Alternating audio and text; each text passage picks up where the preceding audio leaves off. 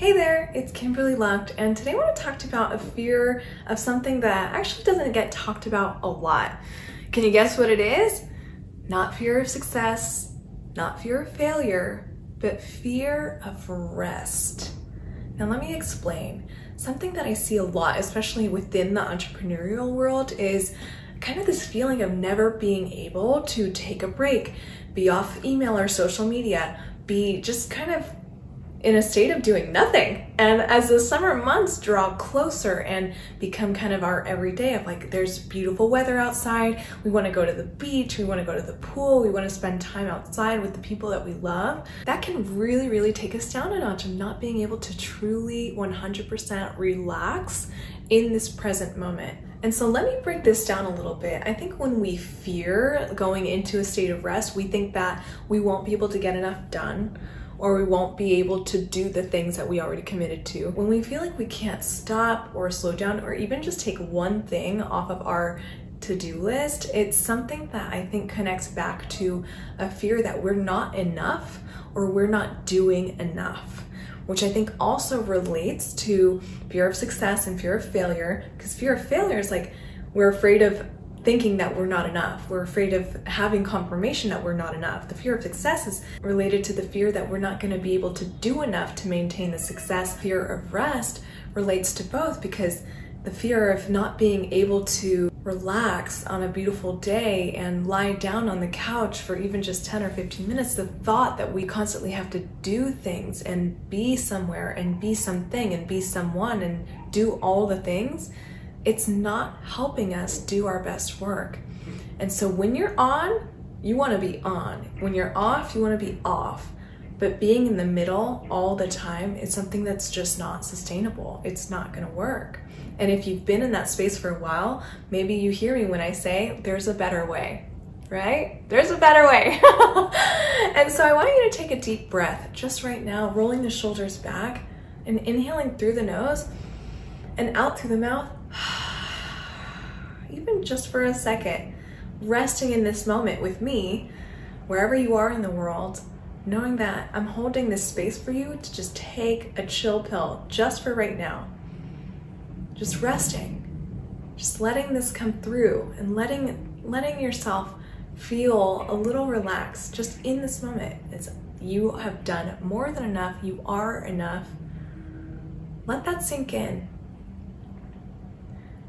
And then coming into that a little bit more, coming into that energy of, yes, I've done more than enough today. I'm always doing more than enough. Like, there's never a day that I'm not doing enough.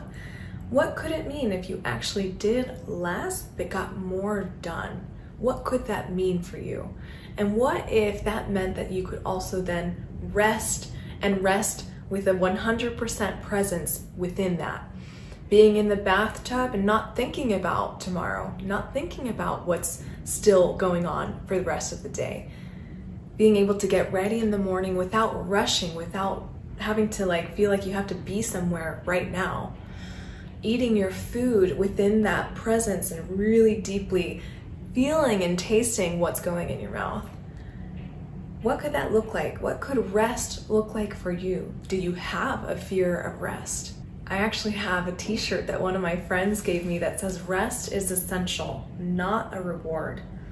And honey, I want you to set up your life in a way that has rest at the center, at the core of what you do every single day. Rest is essential, not a reward. And so the fear of not doing enough, the fear of doing nothing, they're related. And I want you to think about how you could slowly unravel both of those fears, because A, you're always doing more than enough, and B, the fear of doing nothing stems more so from that.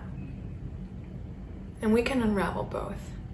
And so on a day like today, where it's beautiful outside, where the pool is just calling your name, or the beach is calling your name, maybe one of these days in the summer, you'll take a look at the water and be like, I'm coming for you, honey.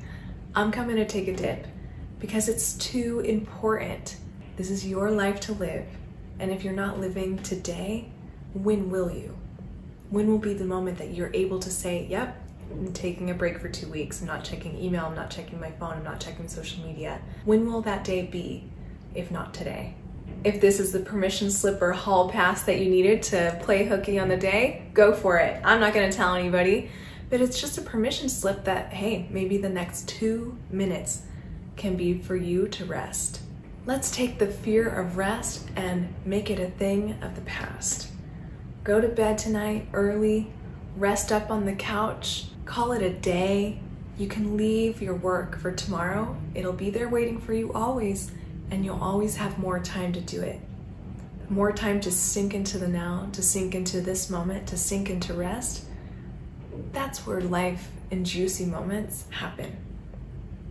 Taking moments with your loved ones, taking moments with just yourself and your divine connection with the universe, God, whatever you call it.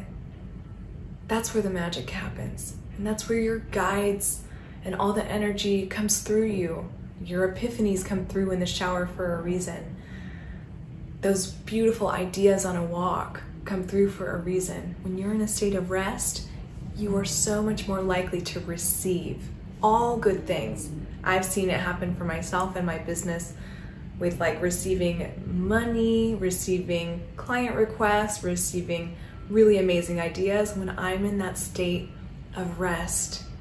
And so if anything else, know that this is your hall pass. This is your permission slip to take it easy, take a chill pill. It's summertime, baby. Go outside and enjoy the weather. Enjoy the sun, enjoy the water, the nature around you. And I hope that this helps.